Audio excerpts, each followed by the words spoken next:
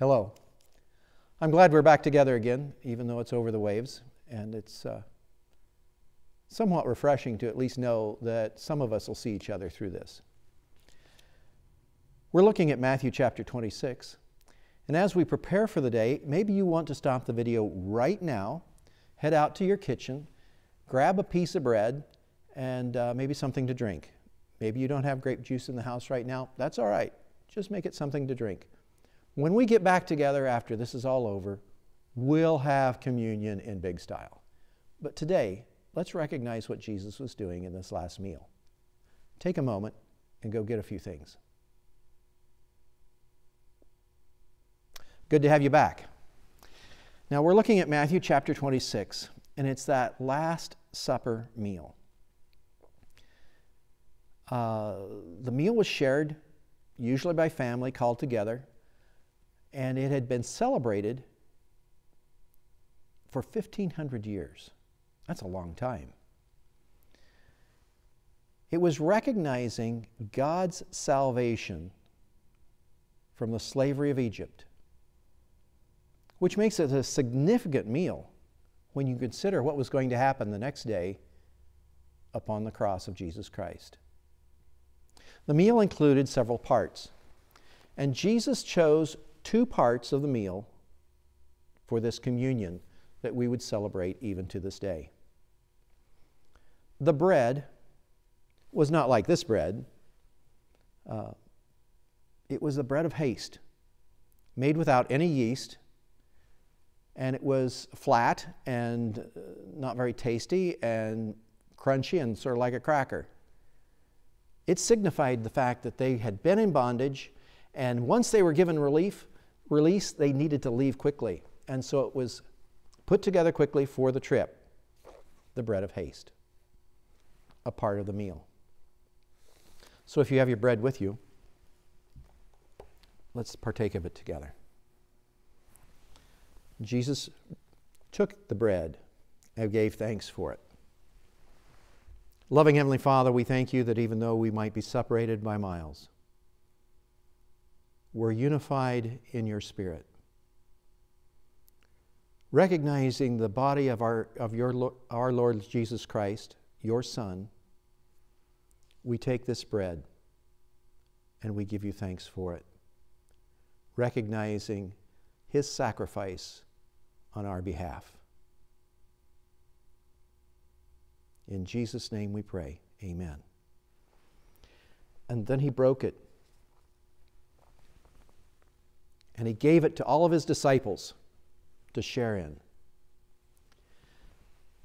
Then he said, "Take it and eat it."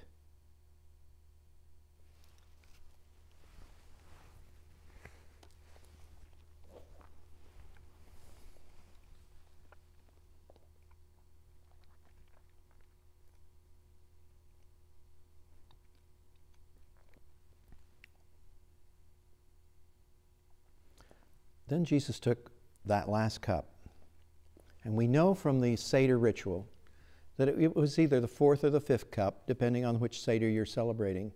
It was the cup of the Redeemer, the redeemed. It was the cup recognizing God redeeming his people and bringing them back to himself. It celebrated that. And then after that, it's next year in Israel. It's a beautiful thought. Drinking to the fact that God wants to bring us back to himself. But Jesus takes it a notch higher.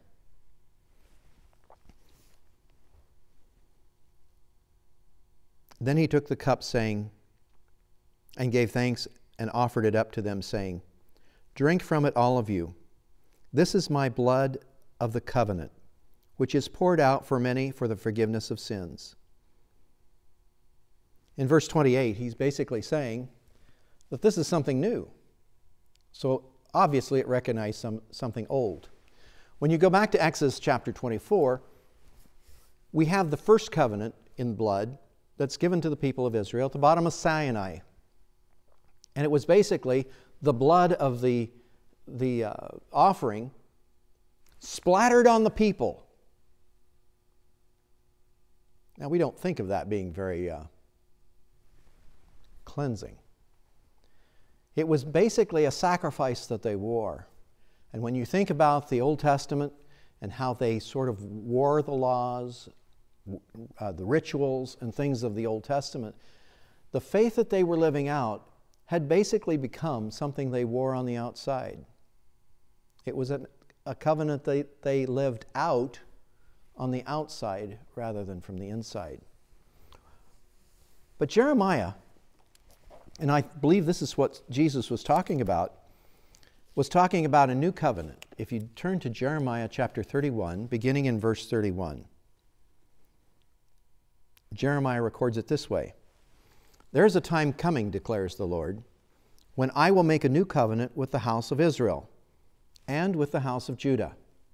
It will not be like the covenant I made with their forefathers when I took them by the hand and led them out of Egypt, because they broke my covenant, though I was a husband to them, declares the Lord. This is the covenant I will make with the house of Israel after that time, declares the Lord. I will put my law in their minds and write it on their hearts.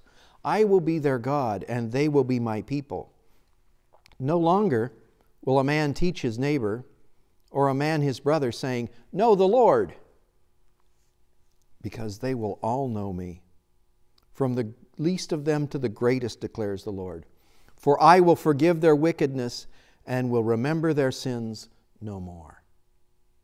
I believe this was echoing in the ears of Jesus as he was putting together this new covenant, which would be in his blood.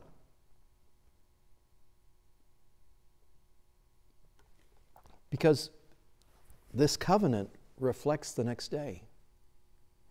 It reflects the blood that Jesus would shed upon the cross for the forgiveness of sins. And he was saying it's no longer an outside covenant that you're going to wear on the outside like a ritual or do on the outside like a law. You're going to take it in. It's going to become part of you. It will give you life from the inside out. So if you would, take your cup with me. Let's pray. Loving Heavenly Father, we thank you for the cup. We thank you for the fact it represents your blood. Such deep love, Lord, you have for us, that you would forgive us our sins with your life's blood. As we share it together this morning, we're united in spirit as we drink together.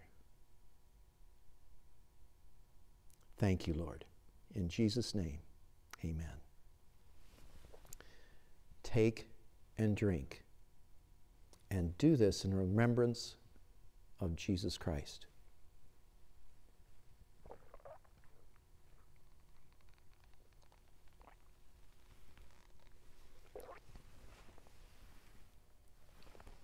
As we gather this Sunday, I recognize that I'm in this building alone except for Steve, and we're not really together in one sense of the word. And I miss that greatly. But one thing I always recognize is this next piece that Jesus talks about when we take communion. In verse 29, I tell you the truth. I will not drink this fruit of the vine from now on until the day when I drink it anew with you in the Father's kingdom. This was Jesus' farewell.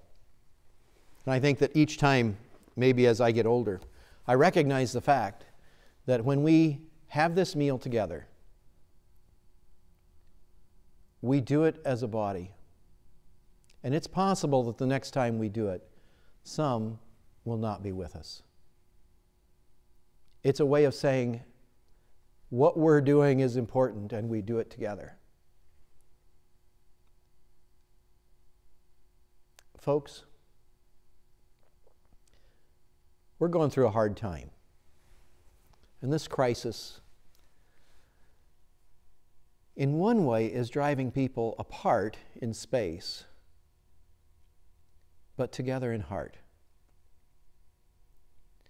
I nudge you each to take a time this coming week to be in communion with each other, to maybe across a distance with a phone call or a WhatsApp or a Snapchat or some kind of app like that, take time to share with each other. Now, you may not be able to share your breakfast or a cup of coffee like we normally do. But just because we can't have the coffee together, let's not give up those times that we can cherish one another and have communion with each other. Let us pray. Heavenly Father, we know that you are in charge of all things. And we thank you, Lord, for your presence and your guidance, even at times like these. So, Heavenly Father, as we reach out to our brothers and sisters, as we share time over the telephone, maybe through Zoom links and other apps, bless our time. Bless our communication. Hear our prayers for each other. In Jesus' name we pray. Amen. Until next time.